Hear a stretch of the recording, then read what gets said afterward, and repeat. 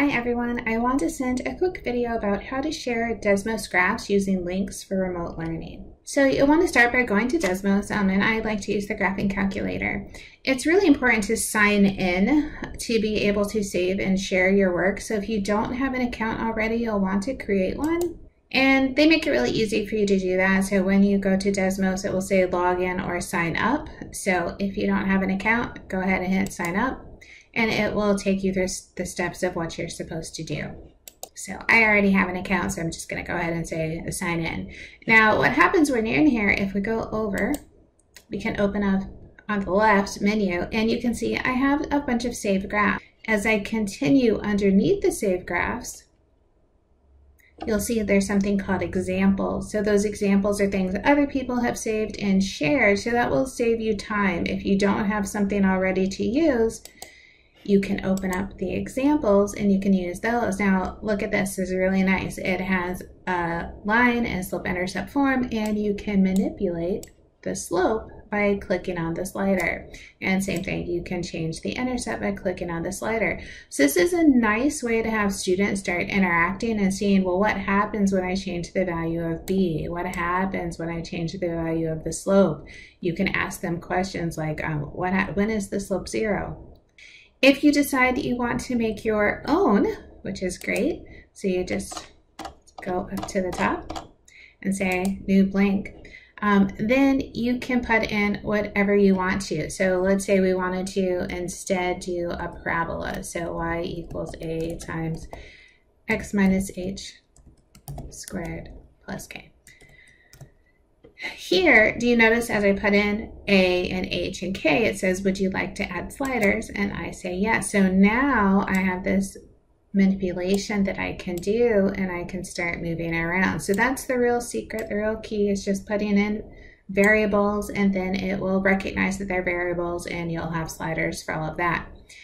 When you are ready to share it, it's probably best to save it immediately and give it a name. So let's say I call this parabola with sliders. That's good for you. That way when you come back, you know what it is. It will let you share it without saving it, but it's going to be like untitled. And then later when you go to look for it, and it might be hard to find it if you start saving a lot of things. So I really do like to give a name that's meaningful.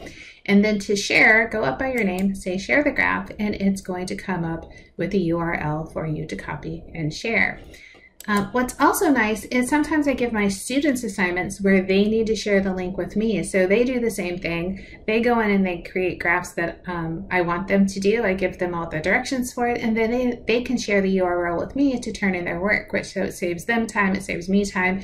And by sharing the link, I can see everything they entered to produce the graph. Also, when you hit share, it gives you some other choices like export. So you could just get the image if you want, and you can change the size of it and the line thickness and stuff you can download.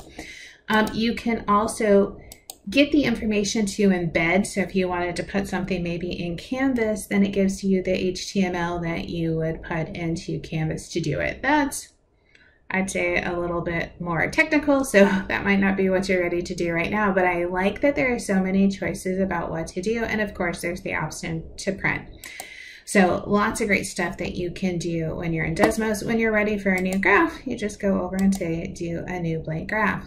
What I really like is that capability to share with my students, and I'll show you some things that I think are really helpful because it could be a lot of work that you're trying to do in class, and you want to not waste the students' time by having them write too many things or have to type in. So here's one I've done about the number of McDonald's worldwide.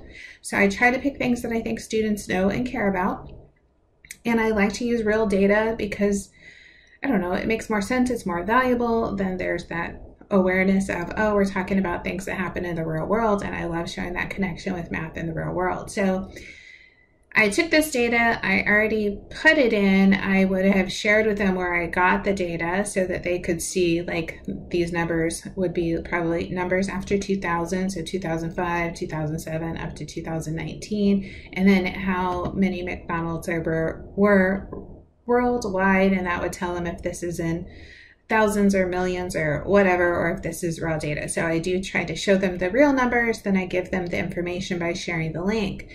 Then you could allow them to put together, oh, what would be the regression analysis? So let's say we were doing a line. Then they can come up with the A and the B. They can also see the correlation, and everything's done really quickly. Let's say if I want to make a function out of that, n of x equals ax plus b, then they could say, oh, let's try to figure out what's going to happen after the next year occurs, right? So in 2020 or 2021. So they could do some prediction about the growth that's going to occur. So really quick things, really valuable things that you can share, and it won't take you a lot of time. You get to do the work once and then share it over and over again, which I think is really great. I hope that helps out. I hope that's valuable and makes your class better for this semester.